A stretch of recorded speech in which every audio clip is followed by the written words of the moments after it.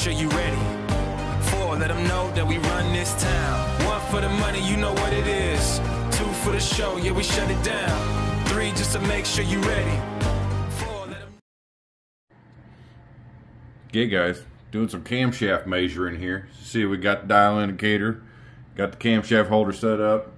This one over here is a Hot Rod F cam. This one here is a older K cam. Figured there was, I've heard there was some differences in the measurement, but I figured let's get it up here, let's set it up, let's just get it all figured out. So you can see here, I'm gonna spin this, should rotate here, should be okay. I'm gonna go slow here because I'm trying to do it with one hand. See, we're on our base circle there. There's a little bit. There's 1/10 of an inch. There's 2. And there's highest lift. Right about 288 roughly on this indicator setup. So let's pop this hot rod cam in and see what it says. So once again, we're at 282 roughly.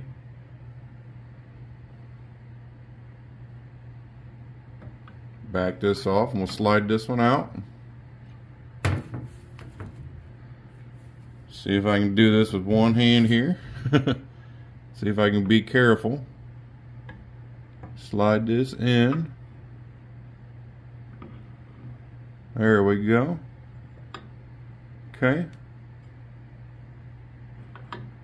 Get it locked in here. Alrighty. Alright, so we're on our base circle there. Right about there. This is the F cam.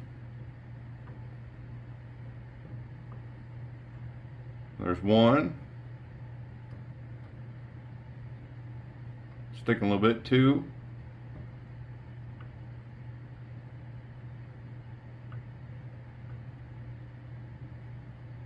Oh yeah, it's still going. Trying to turn it real slow here. Oh yeah, it's still going. Look at that. Okay, so yeah, right there. So yeah, we're at roughly 91 there. I think I had it just a little bit higher.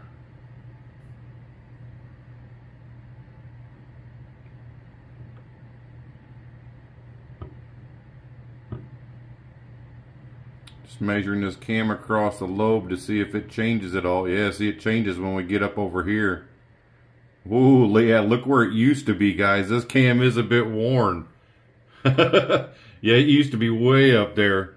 They were a bit worn here on the lobe, but that's okay. Wow, yeah. And of course, where it's kind of worn here, I don't know if you guys can see that. There's a little bit of wear right there. It's not very much, obviously. And I think all the old camshafts have it. You can see this one has the exact same wear on it. So, either way, all the camshafts are going to be worn the same. But this one definitely has a bit more lift to it. More lift is always a good thing, especially when we're trying to get more boost in. More lift lets more boost in, lets more boost build up. We're on to something, guys. Let's go. Okay, now we got the camshaft stuff cleared off here. Show you guys a little bit of a close-up on the cylinder head here. Went ahead and assembled this. Test fitted up here. Things are gonna be happily married and line up perfect. This cylinder head, once I poured it with this big old turbo and this high flow manifold, this setup works really good. And it's gonna spin this turbo up quite really fast, essentially. this cylinder head. Show you guys a little bit of a close-up here. It is looking almost perfect, really. Original Honda casting numbers here.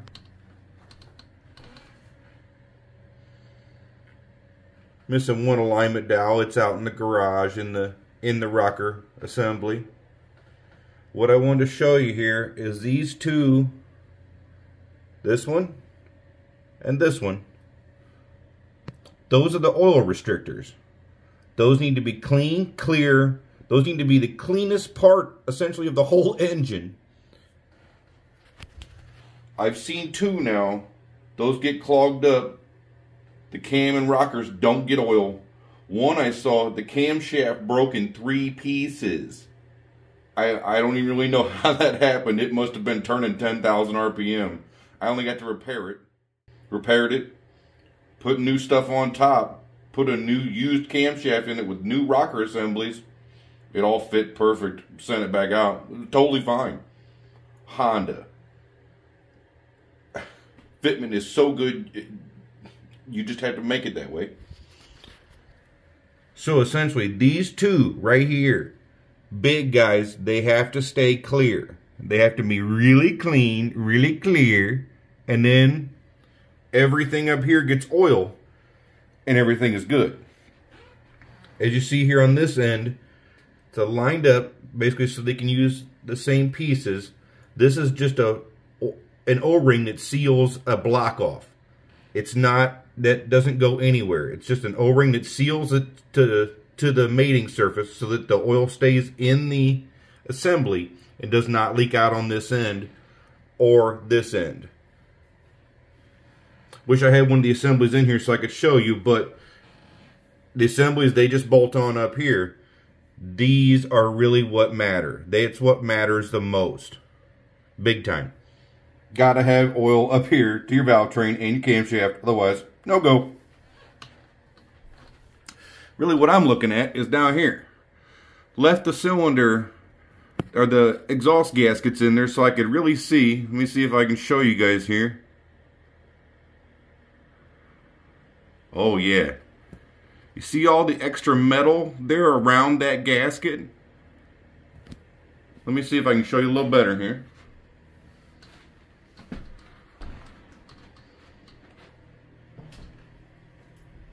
There we go. Give me a little pointer. So you see, that's all gasket. This is all extra cylinder head that can go away. You see how much is there? There's a bunch all the way around. All the way around. A whole bunch all the way around. And yet even more. So, as you can see, once we port this cylinder head, it's going to flow like gangbusters. At least this is the exhaust side. Flip around here and I'll show you guys. Got my pig mats down here so don't leak on my kitchen. It's cold outside. Let me get a towel here.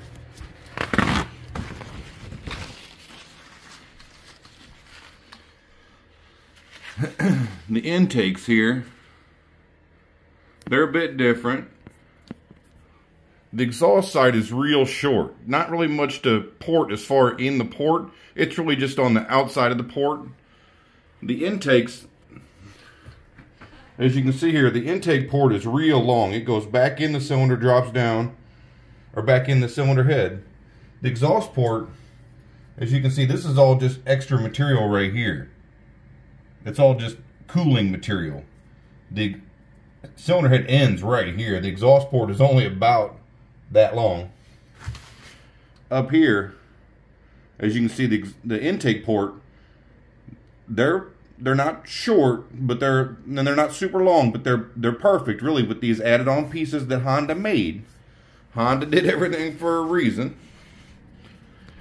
And in here, you can feel there's a lip where essentially where these pieces join the cylinder head, there's a big lip on all of them. And they're crusty. You can refine that quite a bit. Honda didn't really need to because these motors worked way above their expectations already, so they didn't really need to put the extra work in. Let's just see here if it'll light up in there at all. Yeah, problem is it's really dirty. Need to get in there and give it a good cleaning, and then it's going to get fully ported and polished. There you can see some of the extra. So really up there in the roof is what I'm going to work on. When I port stuff, what I do, it's the old hip hop, I call it raise the roof, set the roof on fire. What happens when you give airflow 2 ways to turn? If you force the air in, if you're forcing the air in and it has to go down, you're only giving it 1 time to turn, it slows it down. If you give it several times to turn and curve that arc, that's how you increase flow.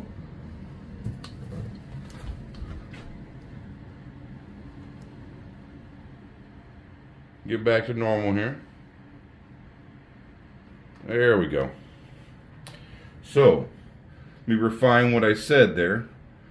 When you let air turn more than 1 time going into a surface, the air will respond and not change its velocity or flow.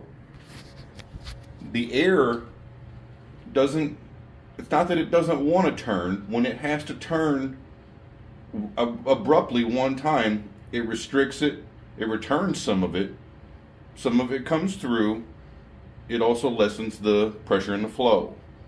If you let the air kind of essentially come in, go up, raise the roof, and then come down and go in, it goes a lot faster. Naturally aspirated, boosted, supercharged, it doesn't matter. Turbo, even with nitrous, the more air you can flow in your air pump, the better it's going to pump air. Air pump, make it pump more air, it works better. Go figure. That was what Honda taught the most, was refine your theories. Don't worry about building engines, tightening bolts. You should have learned that a long time ago. Honda taught how to refine engineering and refine the processes. He built these engines knowing that we were going to turn them up and make them way better. He made a RC166, a 250cc with 6 cylinders that would rev to 20,000 RPM in the early 60s.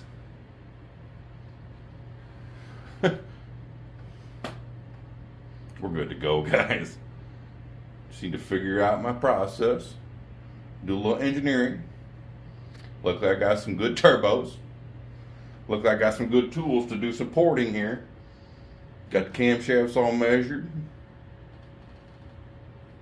Way more to come, guys. Yeah.